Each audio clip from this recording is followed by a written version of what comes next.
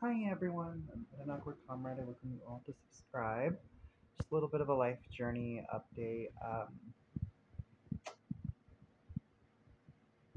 Um, so I'm still trying to move forward. Kind of, um, I've been so overwhelmed lately. I was attacked by my family about 2 weeks ago. Um, Literally physically attacked.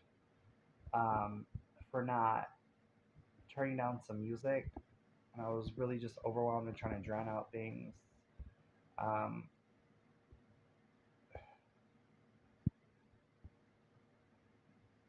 I I don't know how to move forward just with like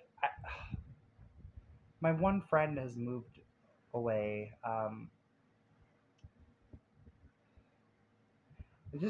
It's so confusing when it feels like you're on your own like when you're on this life journey and you just like that was the first friend I ever had, and like I'm just used to people just abandoning me, and I'm not sure how to move forward. I'm really not sure.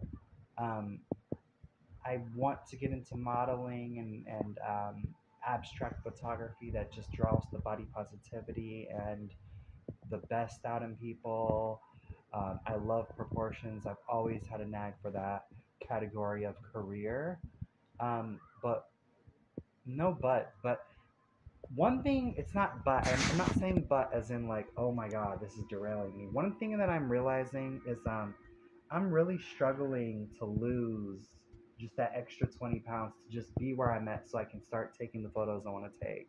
I'm in a spot right now that's just strange. Um,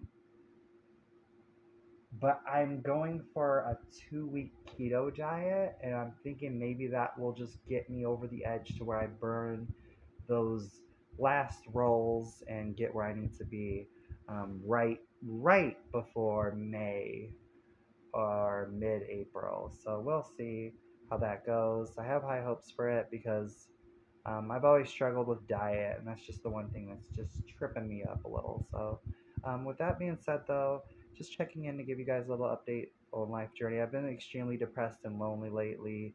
I'm struggling to meet any new friends, and I don't know what I have to do. I don't know how. I've been putting myself out there with everything. Like, you see, I got a couple of grays here. Just overwhelming myself, just putting myself out there. I'm not sure what I have to do to just get where I need to be, but it's not looking good if I continue to remain here, especially with the eviction notice.